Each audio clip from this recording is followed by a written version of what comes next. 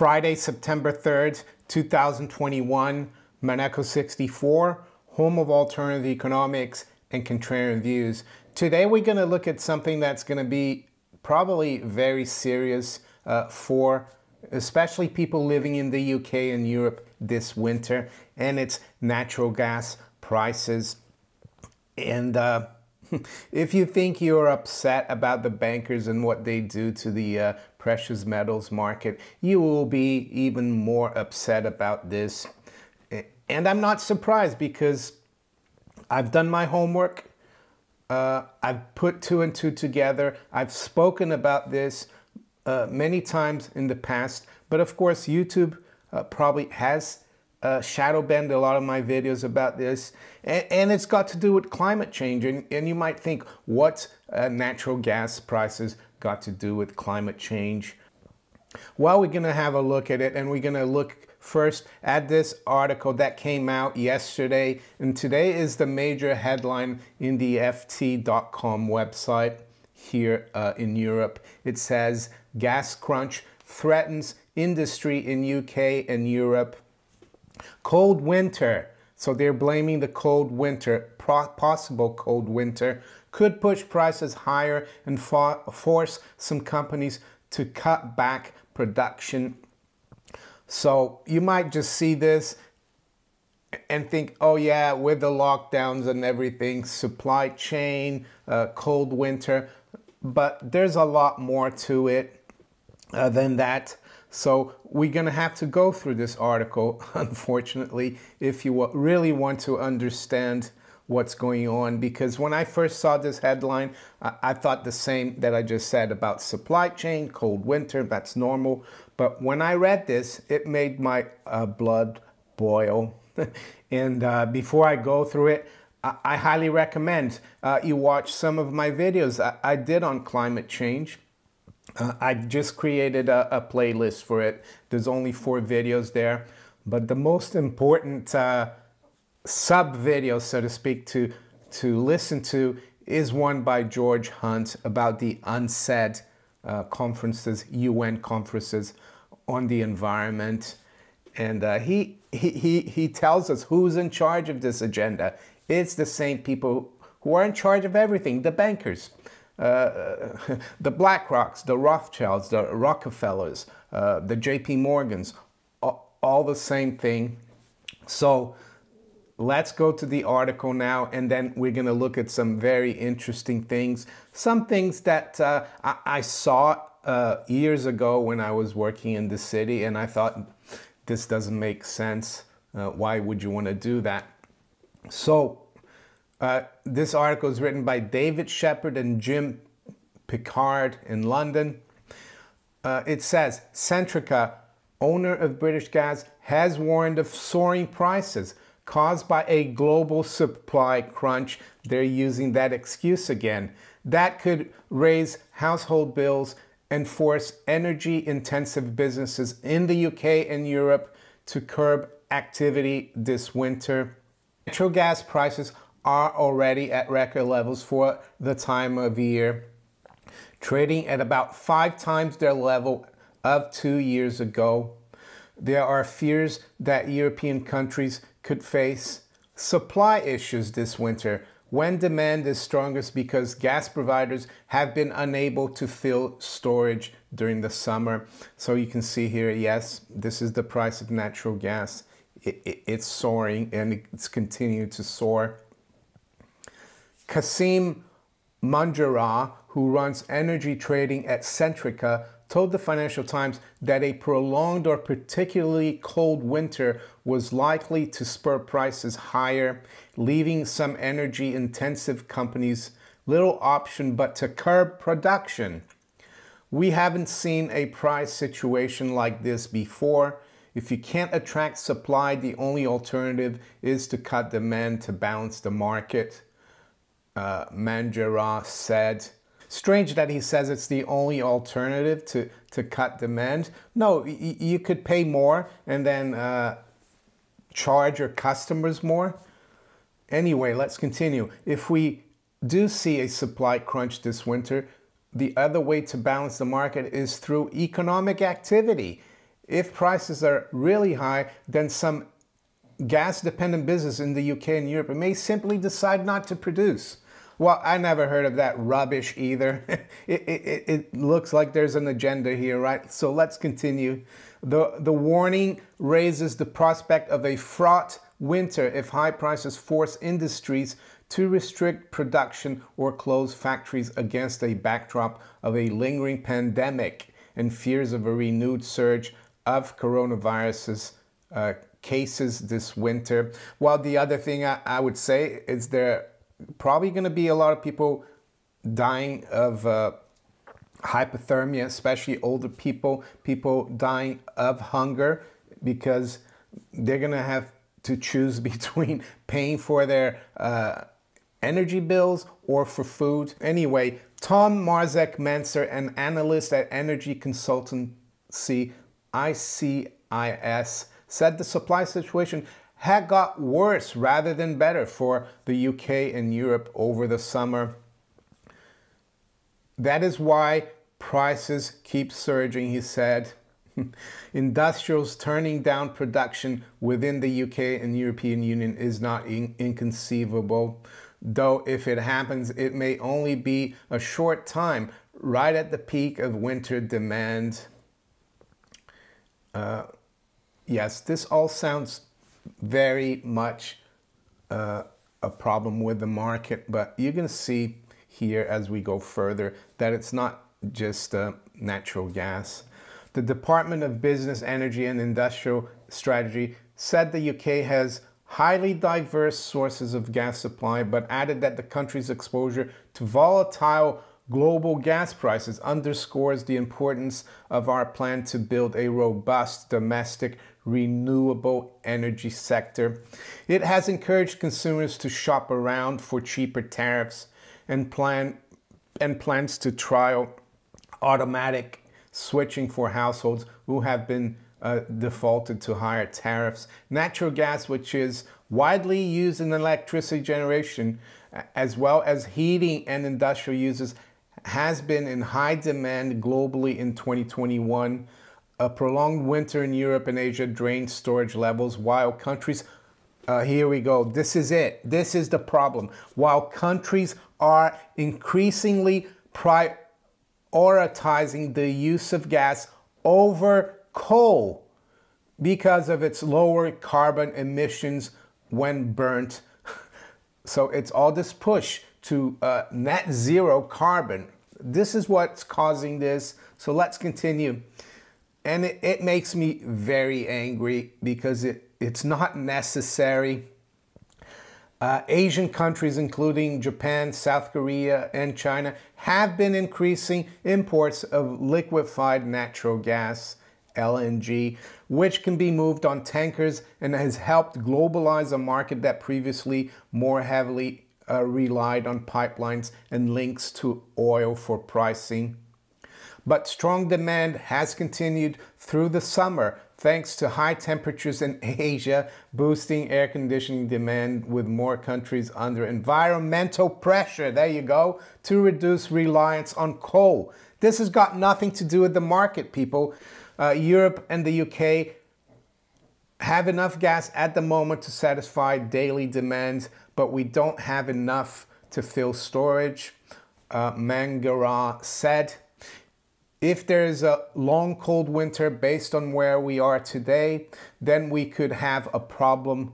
We would have to attract LNG almost regardless of the price to make sure demand can be met. Well, that's normal. A mild and shorter winter could bring down gas prices, but there are longer-term supply concerns. Russia, the largest gas exporter to Europe, has been criticized for sending lower supplies this year. It's always Russia's fault, right?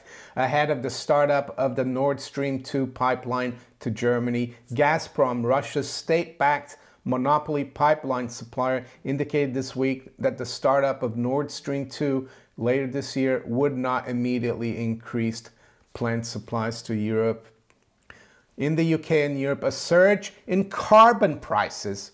So You might think, what's carbon prices? Well, it's not really carbon prices, it's emissions of carbon, which is a complete non-market, I would say. It's a political market, and we're going to come to that in a minute. It makes me really angry. It's the same thing as putting a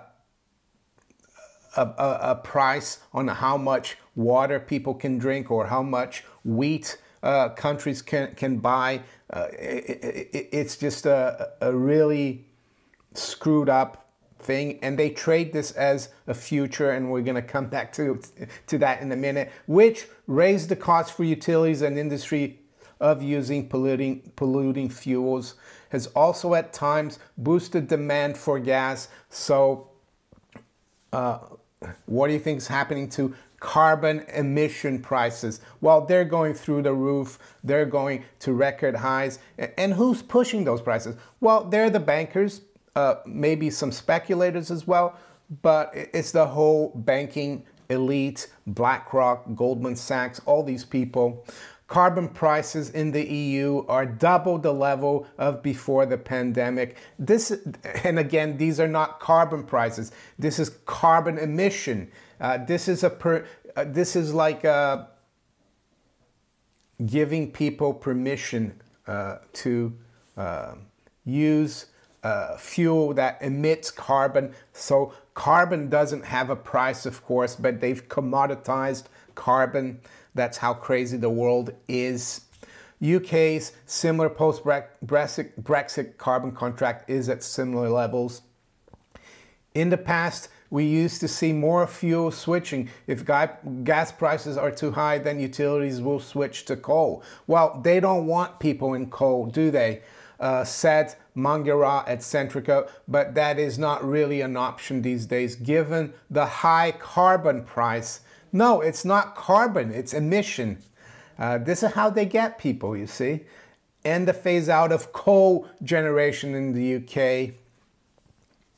British households had a rise in the cost of living in August when the gas regulator announced that the maximum gas prices for 11 million families on variable contracts would increase by 139 a year. So you can thank the bankers again. They're raking it in. They probably knew this was coming. They bought the carbon futures, carbon emission futures. They bought natural gas. While you're gonna probably be cold this winter, and you're probably gonna be locked in as well. I'm not gonna continue this article, but you can see that there's more to it than just supply of gas. It's really the push towards this carbon neutrality or zero carbon, and it's pushing all these companies to use natural gas.